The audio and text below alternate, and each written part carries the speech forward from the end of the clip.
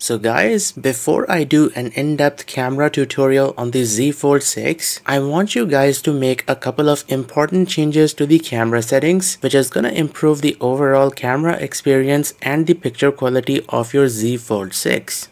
Okay, so the first set of settings we are gonna change are not available through the built-in camera app. So what you will have to do is open the Galaxy Store on your Z Fold 6, then search and download an app called Camera Assistant. So here it is, and this is a part of GoodLock. And as you can see, this app gives you access to a bunch of features and camera settings that are actually hidden from you.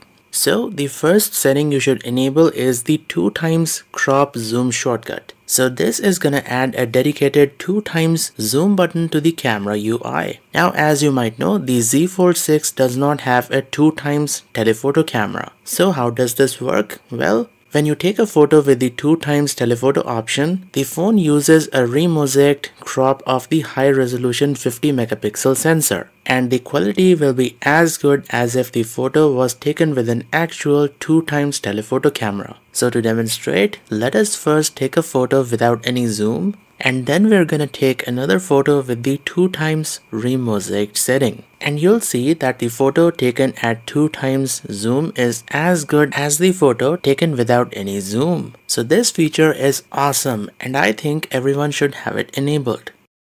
Now this is something that I've made a video on quite recently, but the next setting you should enable is the prioritize focus over speed. So right now we've got the setting disabled, and you'll see that the camera takes a photo even if the frame is out of focus or not completely set. As you can see, that results in a blurry photo. This is because when you've got the setting disabled, the priority will be to quickly take a photo rather than wait for the camera to set the focus. I don't think this is a good idea because this is gonna result in many people taking blurry photos. But fortunately for us, we can change how the focus system works in the Camera Assistant.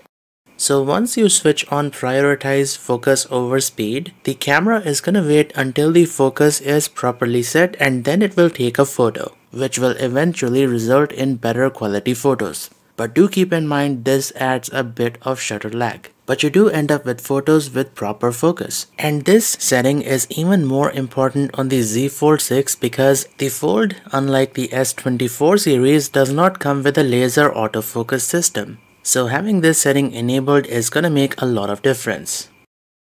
Now, if you change the resolution to 50 megapixels, you would expect the phone to always take photos at the 50 megapixel resolution, right? Well, there is a catch. If you zoom in at the 50 megapixel setting, let's zoom in 5 times, you'll notice that your photos have been downgraded to 12 megapixel at the 5 times zoom. And this is even though we had the resolution set to 50 megapixels. Well, this is because the phone is using the 3x telephoto camera, and I can prove that by moving my finger onto the 3x tele lens.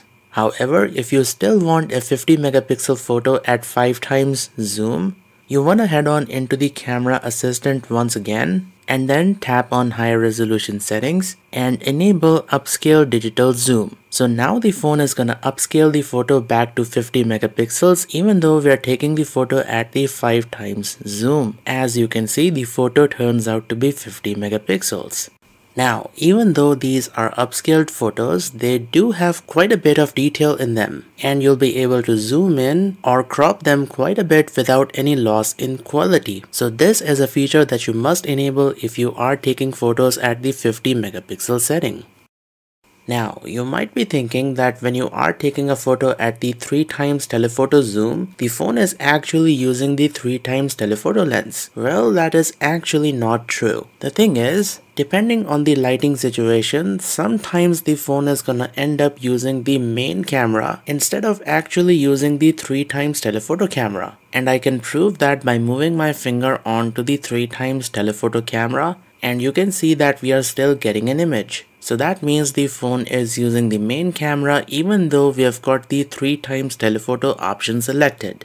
This is actually a great feature of the camera because it will automatically optimize and pick the lens to prioritize picture quality. But many people find this feature annoying. So what we can do is head on into the camera assistant and disable the automatic lens switching from over here. Now the phone is gonna pick the lens that you select from the camera UI. So as you can see, we've got the 3x telephoto camera selected and the phone is actually using the 3x telephoto camera, and I can show it to you by moving my finger on the 3x telephoto lens. So there you go. And I have taken a photo in the same lighting situation with the automatic lens switching enabled and then disabled. And yes, I did clean the lenses before taking these photos. And shockingly, the photo taken without the auto lens switching enabled turned out to be better. It's a bit darker, but the overall quality is better. You can clearly see it in the texture right here and also in the face of the golden retriever. And hey, you can always increase the brightness in the photo editor. So the only downside of this is that you get slightly darker preview in the viewfinder compared to when you've got the setting enabled, but you'll notice that the brightness improves substantially after you take the photo. And the photo is also of higher quality, so it's totally worth switching the automatic lens switching off. So you might have noticed that the camera takes a photo when you tap and lift your finger. See that? You actually have to lift your finger and then the camera takes a photo. Now if you want to increase the responsiveness of the camera, head on into the camera assistant and switch on quick tap shutter. Once enabled, your phone will take a photo as soon as your finger touches the shutter button. This kinda gives you a feeling that the camera is being more responsive. But this is a personal choice. If you like it, keep it on. If you don't, switch this setting off. Now, you might be wondering, how am I able to get the camera to run in full screen? Well, this is because I've set the aspect ratio to full, which takes photos in the 7:6 aspect ratio for the main screen and 22.9 aspect ratio on the cover screen. I don't really recommend that you take photos in the full aspect ratio. I recommend setting this to 16:9 or 4:3 because these two aspect ratios are gonna give you the best compatibility with social media and your PC. I actually have a dedicated video about aspect ratios on Samsung phones, and I highly recommend that you go and check out that video once you are done watching this one. I'd also like to go over the Samsung camera UI and tell you some settings that you should change. And the camera UI on the cover as well as on the main screen is pretty much the same. The only difference is that some of the UI elements are in a different spot, but mostly it is the same thing. So we'll switch back to the cover screen because it's easier to demonstrate. Alright, so this bottom row contains your camera modes. By default, you've got 3 modes: portrait, photo and video, but all of the interesting stuff is inside the more tab. So you've got the manual modes, which are the pro and pro video, and night mode is here as well. So what I would recommend is customizing this bottom row, which contains your camera modes. This way you'll have easy access to the camera modes that you use frequently. So the way you customize is by dragging and dropping the camera modes from the more tab down to the bottom row. Once you get a camera mode onto this row, you can place it wherever you want. And when you are done, tap on save. And that's how you customize the camera modes. And the same changes are also gonna reflect on the main screen. As you can see, now we've got night mode on the main screen. So now let's go over some of the settings that you should change. So what you want to do is head on into the camera settings and scroll down to shooting methods. Inside, you want to enable the floating shutter button option, and this is gonna allow you to pull the shutter button out and place it anywhere on the screen. Very useful if your finger can't reach the main camera shutter button. Oh, and by the way, you'll need to change this setting separately for the main screen. So what you want to do is on the main screen, again head on into the camera settings and then shooting methods and enable the floating shutter button option. And I think this setting is more useful and functional on the main screen because of the large size of the main screen. And having the camera shutter button at the location of your choice is very useful because you can hold the phone any way you like. Okay, so we're back in the camera settings, and this time you want to scroll down and tap on settings to keep and switch on the selfie angle setting. This will make the phone remember the selfie angle that you set for the front facing camera. It always starts with a slightly zoomed in view, but once you enable the setting, you can switch this to wide and the phone is gonna remember the setting that you have set. Very useful, right? Okay, so another thing that you want to do is, in the camera settings, tap on Intelligent Optimization and inside, enable the Scene Optimizer. And this is gonna automatically optimize the colors and contrast in the pictures that you're gonna take. Next, head on into the video mode and tap here to change the resolution from Full HD 30 FPS to 4K 60 FPS.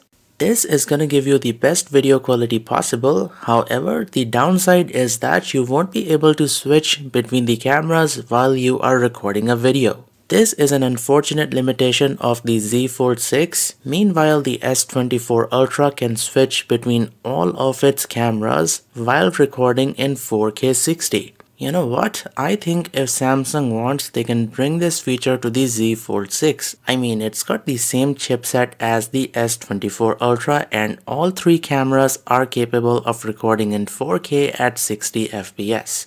So with this limitation, if you want to record in 4K 60, you'll need to pick the camera lens before you hit the record button.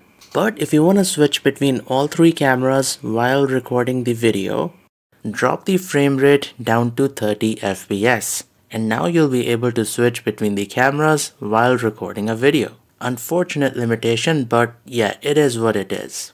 And finally, one last thing that you can do is head on into the More tab and download the Expert RAW app from over here.